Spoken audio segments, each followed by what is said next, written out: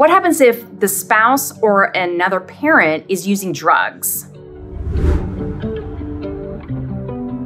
So what happens if the other party is using drugs and there's a pending litigation? Typically what's gonna happen is that you're gonna wanna ask for a drug test, or that the court order a drug test. And what that's gonna do is ask the other party to take either a 5-panel, a 7-panel, or a 10-panel drug test. And we're not gonna be asking for a urinalysis either, because those can be tampered with. Typically what we're gonna want is a hair test or a nail test. And those are gonna go back 3 to 6 months, depending if that's nails, like your fingernails or toenails. Now, typically the person who's asking for the drug test is going to be the one that's paying for the drug test. That can be anywhere between $200, $300, $400, depending on the lab. Now, what you can do is you can ask for the other party to reimburse you if their test is positive.